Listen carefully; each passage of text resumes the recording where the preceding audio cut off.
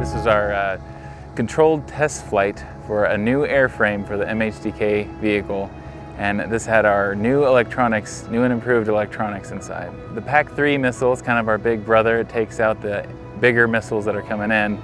This missile is supposed to take out rocket artillery and mortars and UAVs. So it's the smaller scale little brother of PAC-3. We started off as the EAPS program, and we had our baseline airframe, and we learned a few things along the way, so we were able to tweak the design to get better performance and better control. But this is, right now, this is Lockheed Martin IRAD, internal research and development, so we are funding that by ourselves. And so we're working towards getting a full contract with IFBC.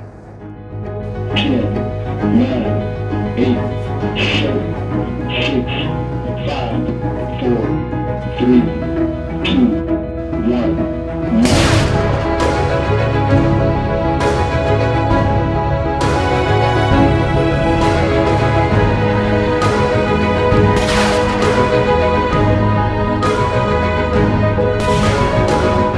Want your test to go well, so today was a good example. Everything went really smoothly. We got a lot of TM data, we got good tracks.